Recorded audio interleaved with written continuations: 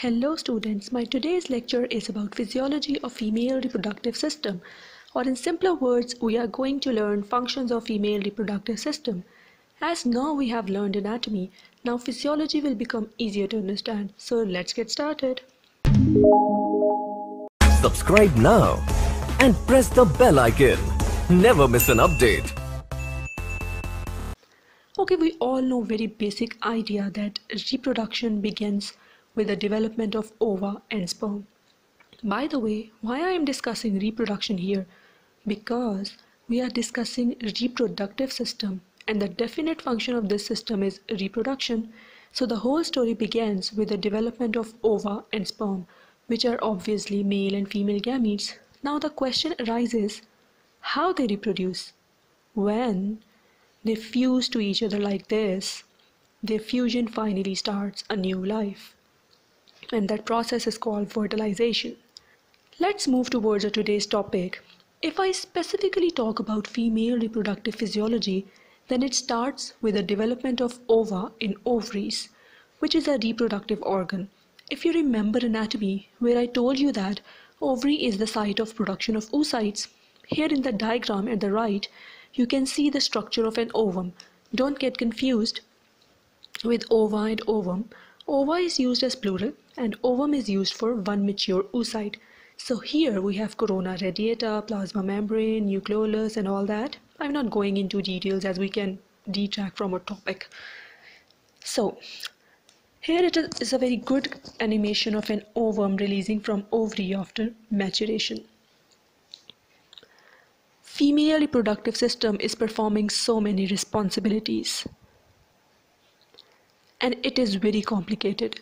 There are enormous ongoing processes which are interrelated to each other, but to make it less complicated, let's divide them into two major phases.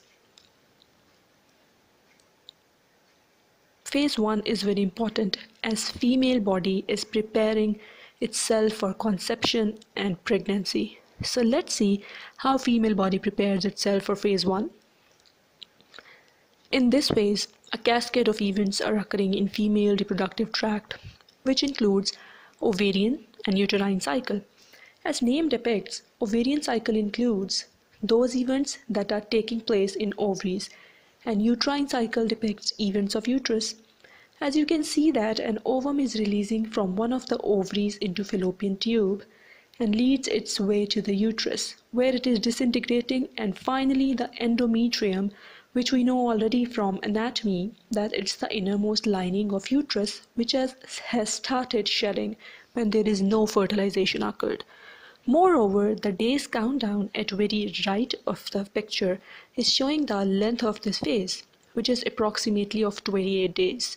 In these 28 days, both ovarian as well as uterine cycle is completed. Here, one thing you should keep in mind that all these events are occurring when fertilization has not taken place yet. Okay, second phase of female reproductive physiology starts with fertilization, which we discuss in the start of this lecture, and that phase is called pregnancy. These are the stages of development of fetus, starting from fertilization to the development of a baby in the womb of mother.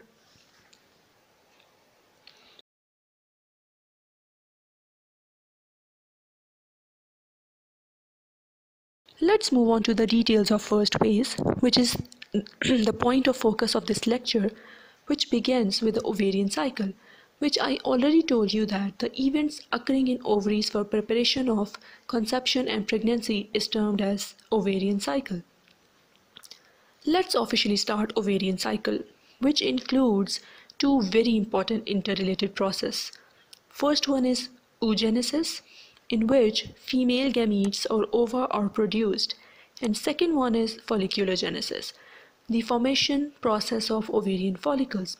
Do you remember my last lecture in which I told you about oocytes and their supporting cells, which are collectively called as ovarian follicles? Still confused?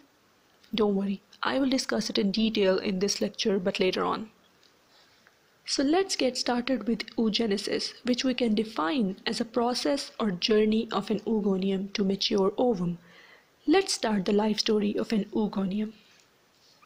Oogenesis is a very complicated process as well as very fascinating at the same time.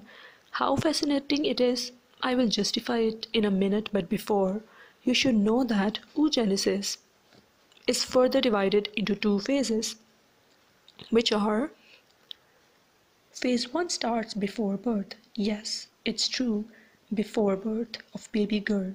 She had millions of oocytes in their ovaries. And the second phase of oogenesis starts at puberty. When ovaries became active again, it means the period from birth to puberty is considered as inactive period in which no major development takes place until puberty. If we compare it to male reproductive system, don't you think it's fascinatingly amazing that female reproductive system starts working before birth? Moving on towards the details of oogenesis, in phase 1, the journey begins with the ovarian stem cells or oogonia. It is basically a developing egg differentiates into a mature egg through a series of steps called oogenesis. The oogonia in the embryonic ovary complete mitotic replication and the first stage of meiosis and differentiate into primary oocytes by the 5th month of fetal development. These primary oocytes are then arrested in prophase 1 of meiosis 1. So it means by the 5th month of fetal development, the oogonia in the embryonic ovary complete mitotic replication and the first stage of meiosis. Then mitosis ceases and no additional oocytes are formed, which is very obvious. Definitely, if oogonia are not dividing, then we cannot have oocytes as well. This schematic diagram of oogenesis is summarizing all process, in which you can see that oogonia divide mitotically and differentiate into primary oocytes. Then primary oocytes undergo first meiotic division but arrests at prophase 1, and they remain arrested in this phase until a girl reaches puberty. Moreover, as I told you earlier that during childhood, ovary remains inactive. So that was the end of first phase of oogenesis. Let's move on to second phase, that's start at the onset of puberty. We just discussed that primary oocytes remain suspended in prophase 1 of meiosis 1. So with the start of phase 2, primary oocytes complete their first mitotic division, and after completing first mitotic division, primary oocytes undergo second meiotic division and differentiates into a secondary oocyte or a large immature ovum, along with first polar body, showing with arrow in the diagram. Why it is so small? Because secondary oocytes has asymmetrical division. Each of these cells contain 23 duplicated chromosomes.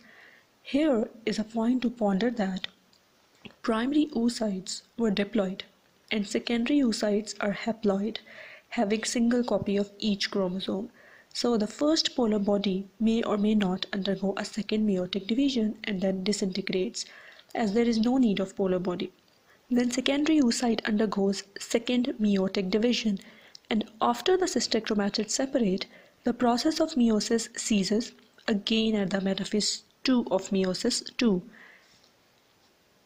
Remember, metaphase 2 of meiosis 2, and they remain arrested until fertilization occurs. For fertilization to take place, a mature oocyte must release from ovary, and that process is called ovulation. Why ovulation is necessary? Because if you remember, the site of fertilization in female reproductive tract was infundibulum. That was very first part of fallopian tube, and if fertilization occurs, secondary oocyte that was arrested at metaphase 2 complete its second meiotic division. This animation is great for understanding this concept in which oocyte is arrested at metaphase. And now, this picture is basically summarizing the whole journey of an oogonium to ovum, where all the events before birth and after puberty, before fertilization and after fertilization are described in great detail. At the end of the oogenesis, let's have a look at some interesting information about oocytes that at birth The ovary contains about 1 to 2 million primary oocytes. The number of oocytes present in the ovaries declines from 1 to 2 million in an infant to approximately 400,000 at puberty to 0 by the end of menopause. Because from millions, only some of them mature and released from ovary, so the other disintegrate. As now we know that what are oocytes, let's talk about some follicles, which are a combination of oocyte and supporting cells. These follicles basically grow like oocytes, but by the process called, yes, folliculogenesis. Remember follicularogenesis when I told you about ovarian cycle, that it completes in two phases, oogenesis and folliculogenesis. So that is the second phase, that follicularogenesis. Let's have a look in this process that what is happening here. Follicularogenesis typically leads to ovulation of one follicle approximately every 28 days, along with death to multiple other follicles, which is very obvious as we know that it is an interrelated process with oogenesis. So it will definitely mimic oogenesis. Moreover, like oocytes, ovarian follicles also dies, and this process is called atresia. Previously we discussed the journey of oogonium. Now here we are looking at the journey of follicle from primordial to tertiary follicle. So the basic follicular story starts from small primordial follicle, and these primordial follicles are having a single layer of squamous tissues around them, which are termed as granulosa cells or supporting cells. Here is the full picture summarizing the whole process of folliculogenesis. Here we have an oocyte in the middle surrounded by a layer of granulosa cells. Wait a minute, which oocyte it should be? Think over it. Yes, you are right. It is a primary oocyte. So moving on, now you can see that primordial follicle is now called primary follicle as granulosa cells are changing their shape from flat to cuboidal cells. Then primary follicle differentiates into secondary follicle. Can you tell the difference between primary and secondary follicle? Yes, it is again granulosa cells. Now they have increased in number and getting increased. You will be thinking here that what is the purpose of granulosa cells? You don't have to worry about it. I will explain it but in my next lecture. So, moving on, you can see a cavity is beginning to form here. This cavity is basically called antrum. This cavity also getting increased in size, and it is evidently telling us that now secondary follicles are no more secondary. Now it became a tertiary follicle surrounding a secondary oocyte in it. Here is another very good depiction of stages of follicular development. I think we have studied a lot today. Let's summarize this lecture. For summarizing, this picture will be a great idea.